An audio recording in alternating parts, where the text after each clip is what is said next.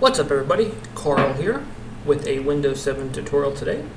I'm going to show you guys how to set up a unturned dedicated server. Just a quick note though, the PC that's running the server, you will not be able to actually play unturned on, unfortunately.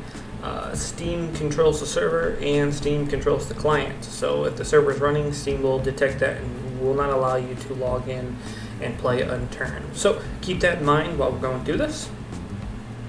You're going to need to have STEAMCMD installed. If you don't, I have a tutorial on how to go about installing it. It's real quick and simple. I'll leave a link in the description so you go ahead and get that started. So let's go ahead and begin. What you want to do is you want to go into your STEAMCMD installation directory. Mine's going to be different than yours. Yours is probably going to be C drive, program files, STEAMCMD. Mine is actually on my other hard drive. So once you're in it, we're going to go ahead and launch STEAMCMD. So check for quick updates. First thing we're going to do is we're going to log in. Logging in anonymously is not going to work, so we will have to log into an account that has unturned on it. Even though it's free, it's still a requirement. Once you're logged in, let me go ahead and just get my password off the screen there. Makes editing a little easier for me. Excellent. Once we're logged in, we're going to go ahead and do the force install directory. So force _install_dir. I'm just going to make it simple. I'm just going to go ahead and name it unturned, which is going to create a directory called unturned in the STEAMCMD directory. Enter. You should see that now. Yep. Excellent. Now all you're going to do is you want to install the game. So app _update 304930. It's a small game. It will not take long to download.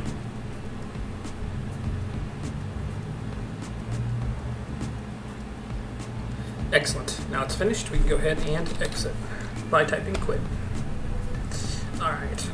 Now we want to open up the new directory that has the game files inside of it. And we want to create a text document and open it up. Alright, what we want to type in is we want to go ahead and type in Unturned.exe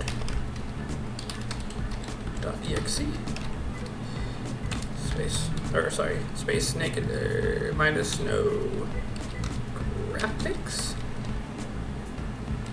space negative PEI space negative normal space negative nosync space negative PBE space negative players :16 space negative SV. Now I'll go over what those arguments are in a second. Let's go ahead and save as. We're going to call it START.BAT. File type all. Go ahead and close out of it. No longer need the new text document. Delete. And we can go ahead and run our start. Okay, once we start it, it's going to launch. The menu screen will go black as soon as it's finished rendering, and the server is now running. And like I said before, you can't actually play on the machine that actually has it running. So what people do is they go find an older machine, they install STEAMCMD, and they create a second account, a second Steam account. Because Steam account's free, the game is free, they kind of just set it up and they just kind of leave it. This can be done on Ubuntu server. We'll cover that in a later video. The only other thing you need to consider is you need to port forward TCP 27015. The information is in the description. I'll leave a link to the wiki and a text walkthrough. The only other thing that you can typically play with is if you look at the arguments here, the nographics, the PEI, and normal, nosync, PBE, player 16. There's a bunch of different arguments that you can set. For example, you can set a password, you can change it,